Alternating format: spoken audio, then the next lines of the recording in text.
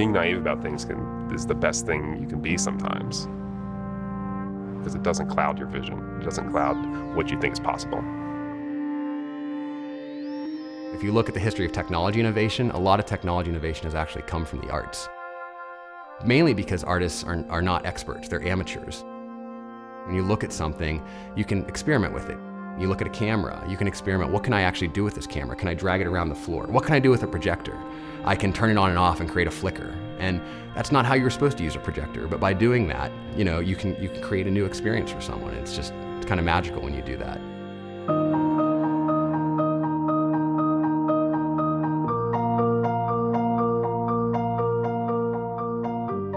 The challenge is whether or not we can take the regenerative braking system of the Prius and use it in another context. In this case, on a roller coaster. Can we use the energy captured from the coaster's brakes to power things found in an amusement park, and then simulate that amount of energy in the set we're building?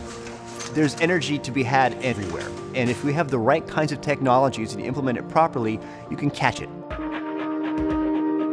Instead of just losing all this energy to friction, we can harvest it and put it back in the roller coaster somewhere else, or we can put it back in the amusement park or somewhere on the grid.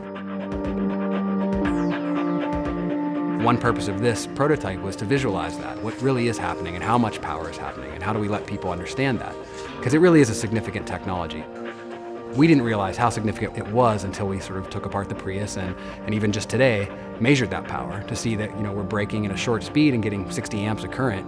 That's pretty intensive. We can do a lot of things with that.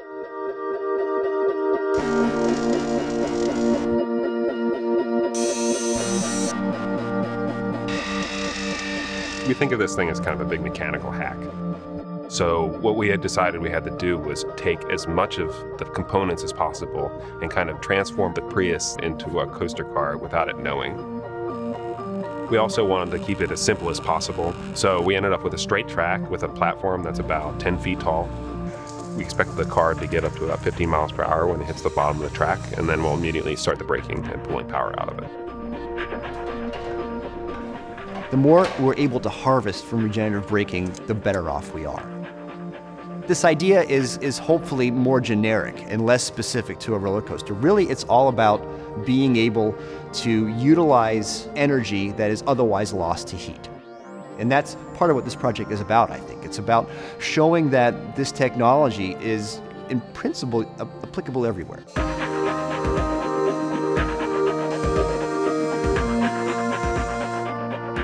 What's exciting for us is that process of discovery, of taking something apart and figuring out how else you could use it.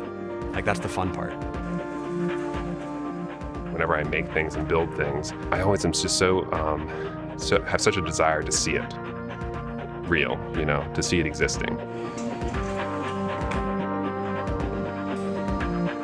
The idea and the technology that's demonstrated here is very powerful. Once we inspire a generation or two more of engineers, hopefully they will learn how to do this more economically at a bigger scale. And hopefully we can get that 1/3 of our lost energy to heat death, we can get that down to 1/4. And that will make a giant difference in our carbon footprint and our reliance on foreign sources of energy, and hopefully will impact our lives.